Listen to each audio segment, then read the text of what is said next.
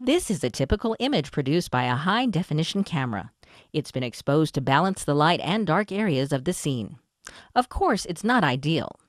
The darkest areas are underexposed and the lightest areas are overexposed. But if the darkest areas are properly exposed, the rest of the image is obviously overexposed. Likewise, if the lightest areas are properly exposed, the dark areas are underexposed.